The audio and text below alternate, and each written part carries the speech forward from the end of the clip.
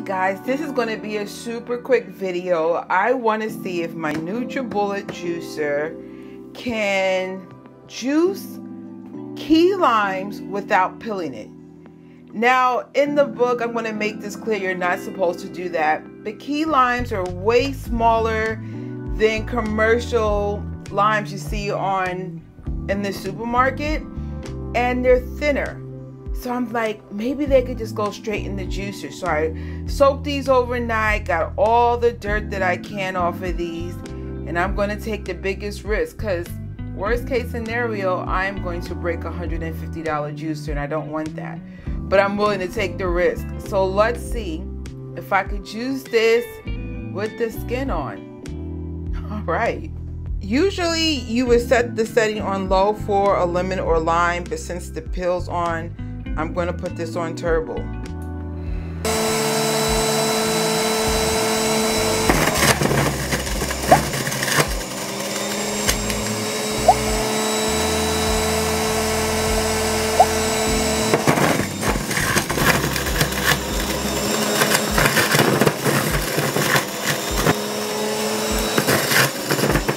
So a pound of key limes with the peel on made 10 ounces, which is way more than what it did when I first did it and peeled off the skin. I wanted to experiment with this because I had a really bad accident when I first got this Nutribullet, and I'm terrified to cut key limes now, like terrified.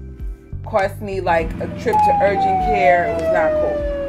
The pulp is dryish, but I would still keep this like for a natural cleaner, maybe soak it in some vinegar or something. But this is the basin with the pulp.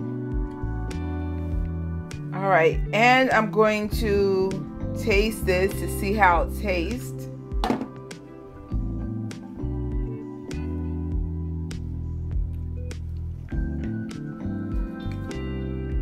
Super bitter, which of course I expected, especially if you still have the peel on.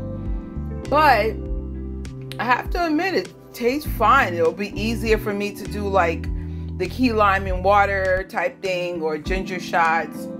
I'm not sure if this is okay to do key limes in the Nutribullet juicer, but guess what?